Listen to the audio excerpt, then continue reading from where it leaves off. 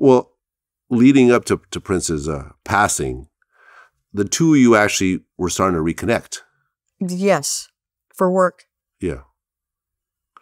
And Prince was becoming more religious over the years. I remember when I talked to Morris Day, it was like, as he was getting more into the whole Jehovah's Witness thing in his later years, it was like, Morris even said how Prince at one point even said they couldn't be friends unless he converted and became that same religion and so forth. Were you seeing some of that? No, I never saw that. He kept, for example, and why he would call me on his birthday, I don't know. He would always call me on his birthday. What are you doing? And then I would say, oh, happy birthday. I always wish him a happy. I don't celebrate birthdays. My religion doesn't allow me to celebrate birthdays. I go, well, I do. And I'm celebrating your birthday today. It was that kind of a thing. But he was very spiritual. He read a lot of fascinating books. Ike, I-C-K-E.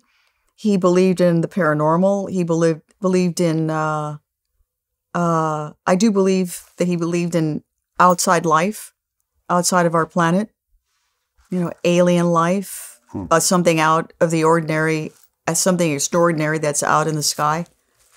So we talked about those things. There was something else beyond death. Yeah. We talked about those things. We were having grown-up conversations.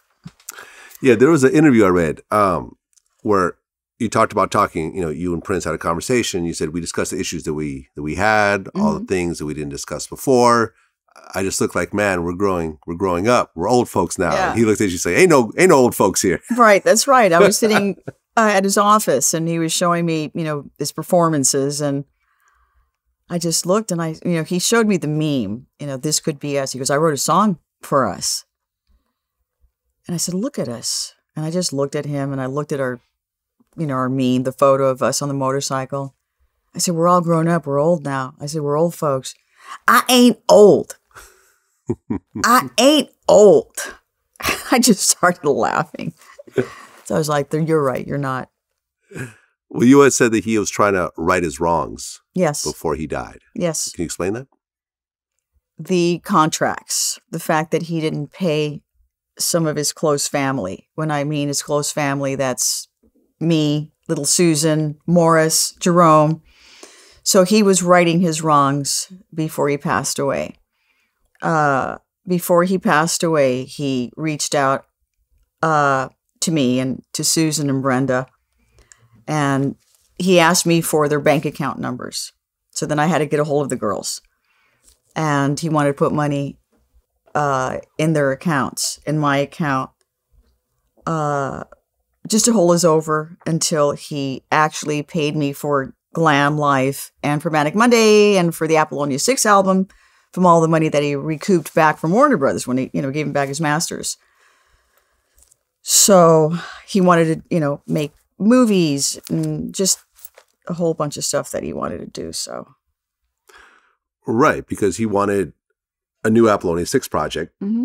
And I guess you're like, okay, I got to go back to the gym and start working out. New movies. And so, I'm going back to the gym. I'm studying, like vocals. And, he gave me hope. And for me, hope is everything. Yeah. You could live on hope for the rest of your life.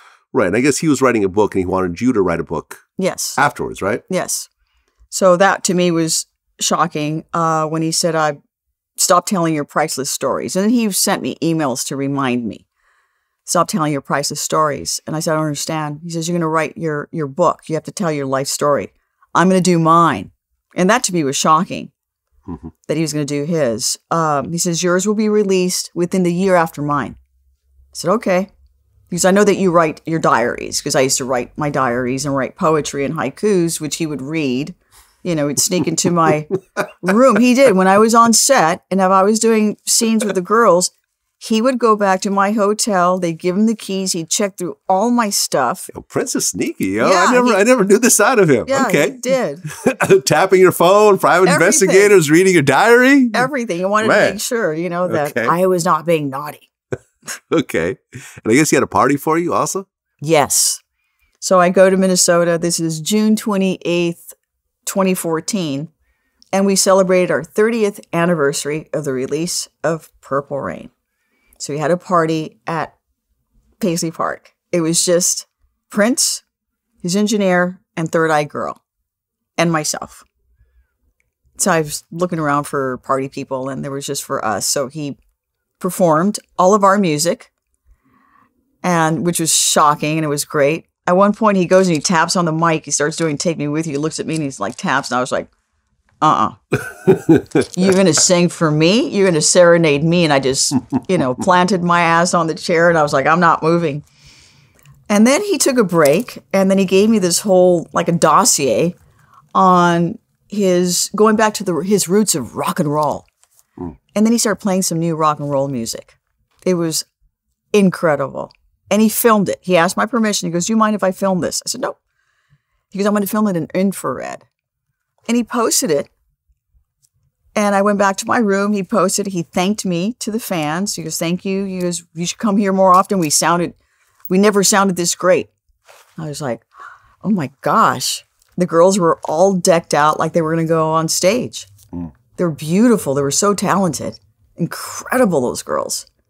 It's like, wow. So he put, on his stage, he put a little stool, sat me right next to his microphone. And you can still see the pictures. It's still there. Nice.